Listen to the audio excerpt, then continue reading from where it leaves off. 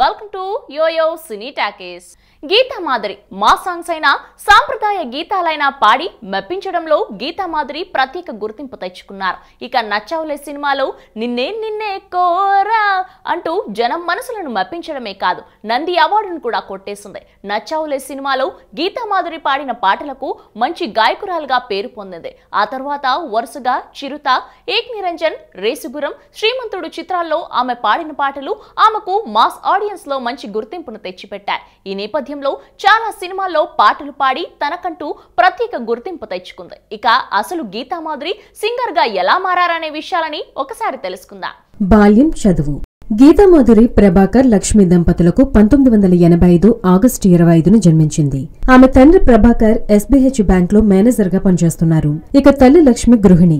గీతా మాధురి తల్లిదండ్రులది ఆంధ్రప్రదేశ్ గోదావరి జిల్లా పాలకొల్లు గ్రామం. అయితే గీతా మాధురి చిన్నప్పుడే తన తండ్రి ఉద్యోగరీత్యా వారి కుటుంబం హైదరాబాద్ లో సెటిల్ అయ్యారు. ఇక ఆమె ప్రాథమిక విద్య హైదరాబాద్ వనస్థలిపురంలో లయోలా పాఠశాలలో చదువుకున్నారు. చిన్నప్పటి నుంచే ఆమె సంగీతం అభ్యసించడం మొదలుపెట్టారు.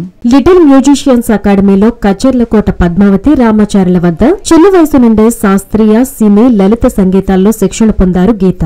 ఈటీవీలో ప్రసారమైన సై సింగర్స్ ఛాలెంజ్ లో ఆమె ఫైనలిస్ట్ గా నిలిచింది. గీతా మాధురి తన తల్లిదండ్రులకు ఏకైక సంతానం కావడంతో అల్లారు ముద్దుగా పెరిగింది. ఇక చిన్నప్పుడు ఎయిర్ హోస్ట్ అవుదామని అనుకుంది, కానీ సింగర్ అయింది. వ్యక్తిగత జీవితం. కథానాయకుడు ఆనందకృష్ణ నందును హైదరాబాద్ లోని నాగోల్లో వివాహం చేసుకుంది. నందు 100% లవ్ సినిమాలో అజిత్ గా ప్రాచుర్యం పొందాడు. వీరిద్దరూ కలిసి అదితి అనే లఘు చిత్రంలో కథానాయకుడు, కథానాయికగా నటించారు. ఓ లఘు చిత్రంలో కలిసి నటించిన సందర్భంలో వీరిరువురి మధ్య ప్రేమ చిగురించింది. ఇరువైపుల పెద్దలు ఈ ప్రేమకు అంగీకారం తెలిపారు. ఈ నేపథ్యంలో నందు, గీతా మాధురులు వివాహం చేసుకున్నారు. ఇక నందు పెళ్లి చూపుల సినిమాలో కూడా చేశాడు. ఎందుకో ఏమో, ఐస్ క్రీమ్, కుటుంబ కథా చిత్రం లాంటి చాలా సినిమాల్లో సహాయ పాత్రలు చేశారు. ఆమె పాడిన పాటలు.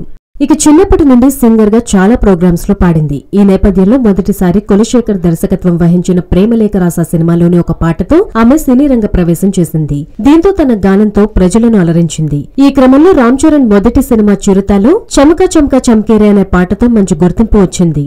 ఆ తర్వాత ఏక్ నిరంజన్ సినిమాలో గుండెల్లో ఏదో అలజడి అనే పాటతో క్లాస్ ప్రేక్షకులను ఆకట్టుకుంది. పంచమి సినిమాలో తేనెకైనా తీపి తెలుసునా అనే పాట పాడింది. ఇక జుమ్మందినాదం సినిమాలో లాలి పాడుతుంది గాలి అనే పాట మంచి హిట్ అయింది. ఈ నేపథ్యంలో తన గానాన్ని గమనించిన సంగీత దర్శకులు గీతా మాధురికి చాలా అవకాశాలిచ్చారు. దీంతో డాన్స్ సీను సినిమాలో రాజారాజా రవితేజ అనే పాట పాడింది. ఆ తర్వాత మగధీర సినిమాలో ధీరా ధీరా అనే పాట పాడింది. ఇక తాను వెనక్కి తిరిగి చూసుకోలేదు. ఈ తరుణంలో దాదాపు 450 నుండి 500 పాటలు పాడానని తానే చెప్పింది. అయితే ఆమె పాడిన కొన్ని హిట్ సాంగ్స్ ను తెలుసుకుందాం.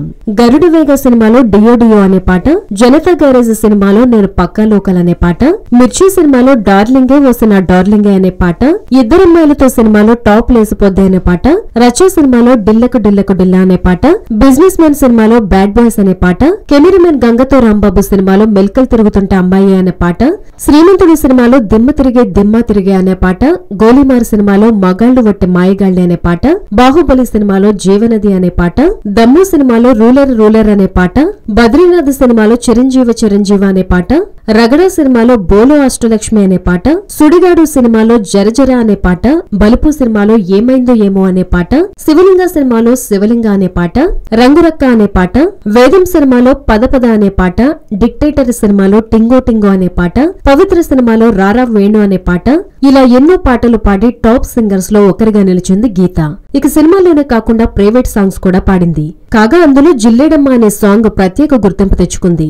ఇక అదే సమయంలో డివోషనల్ పాటలు కూడా పాడింది. అలాగే Sankranti special, Ugadi special, Bathukamma special songs పాడింది.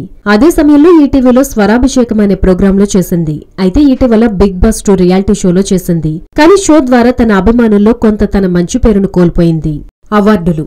నచావులే చిత్రంలో తాను పాడిన నిన్న నిన్న కోసం 2008 ఉత్తమ నేపథ్య ప్లేబ్యాక్ సింగర్ గా నంది అవార్డు గెలుచుకుంది. జనతా గ్యారేజ్ నుండి నేను పక్కా లోకల్ పాటకు ఉత్తమ మహిళా ప్లేబ్యాక్ గాయకురాలిగా 2017 కోసం ఐఫా అవార్డు గెలుచుకుంది.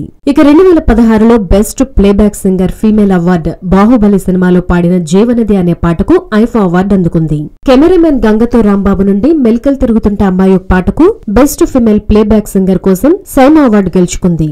2014 2014లో ఇద్దరమ్మాయిలతో సినిమాలో పాడిన టాప్ లేసిపోద్ది పాట ఉత్తమ మహిళా ప్లేబ్యాక్ సింగర్ గా సైమా అవార్డు పొందింది. ఇక 2010 గోలీమార్ సినిమాలో మగుళ్ళు వాటి మాయగల్లు ఉత్తమ గాయకునిగా ఫిల్మ్ఫేర్ పురస్కారం అందుకుంది. పిఎస్వి గరుడవేగ సినిమాలో డియో డియో పాటకి ఉత్తమ మహిళా ప్లేబ్యాక్ గాయకురాలిగా 2018లో అప్సరా అవార్డు గెలుచుకుంది. మిర్చి సినిమా నుండి ఉత్తమ మహిళా ప్లేబ్యాక్ సింగర్ డార్లింగ్ పాటకు గమ్మ అవార్డు అందుకుంది. ఇలా నంది అవార్డులు, సైమా అవార్డులు, ఫిల్మ్ఫేర్ అవార్డులు, అప్సరా అవార్డు, గమ్మ అవార్డులు అందుకుంది.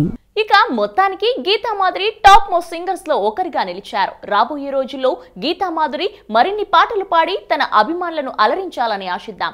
అలాగే తన జీవిత భాగస్వామి అయిన హీరో నందుతో గీతా మాధురి ఆనందంగా తన జీవితాన్ని గడపాలని మనస్ఫూర్తిగా